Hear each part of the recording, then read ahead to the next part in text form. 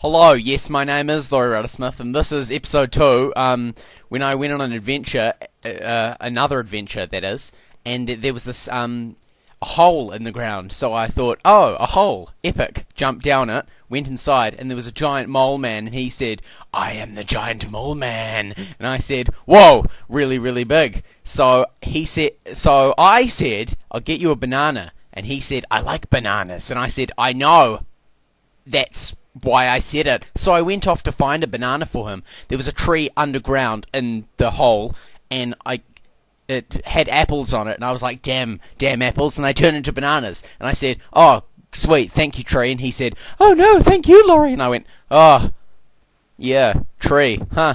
So I got the banana and went back to the mole and said, here's your banana. He said, thank you very much, Laurie. For doing this, I will give you a pickaxe and a mining helmet. And I thought, why? Why would you want to give me these? And he said, because now you're going to work for me forever! So I was then locked away in a cage and forced to mine.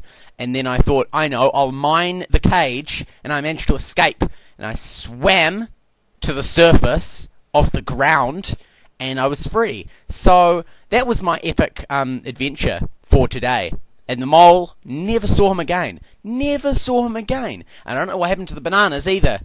Damn bananas. Damn apples, in fact. It was an apple tree to begin with, anyway. The end. Made by Laurie. That's me!